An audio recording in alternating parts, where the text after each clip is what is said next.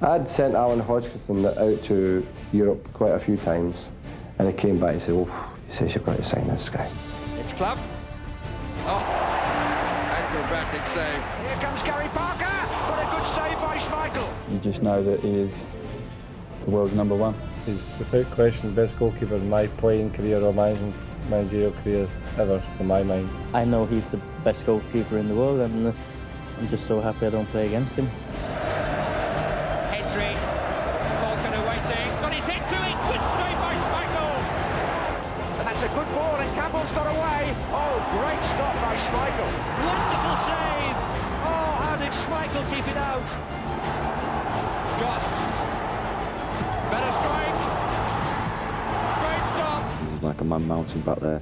You know, if they get behind our defence, then they've got still got a big task to get past Pete. You've got to go out there in front of 75,000 people. You've got to be good. You've got to be confident. You've got to have a level of arrogance on the pitch. He was making saves when it mattered, and that's the true test of a goalkeeper at this club.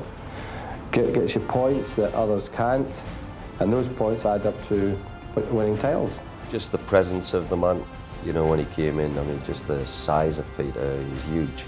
You could see he was something special. Oh, great save from Barnes' header by Schmeichel.